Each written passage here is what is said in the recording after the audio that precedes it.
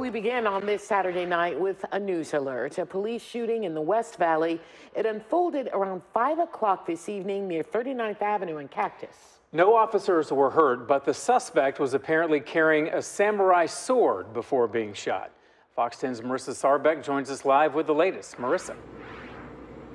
And Brian, Linda, Phoenix police are telling us that the man carrying that samurai sword did not survive after he was shot by officers. Now, he has not been identified, but we do know this. He was here at the precinct on 39th Ave and Cactus behind me. And Phoenix police do tell us that he was actually trying to break the fence down to that precinct. We actually have some footage of that sword, so I want to take you to that so you can see it here on 39th Ave. Phoenix police telling us the man was trying to use that samurai sword to cut down the fence. You can see it is now surrounded by crime scene tape and detectives. You can see several markers where it looks like investigators have noted the multiple shell casings from when those officers shot at the man attempting to break that precinct fence. The call originally came in as a criminal damage complaint. There was an individual with a samurai sword striking the gates.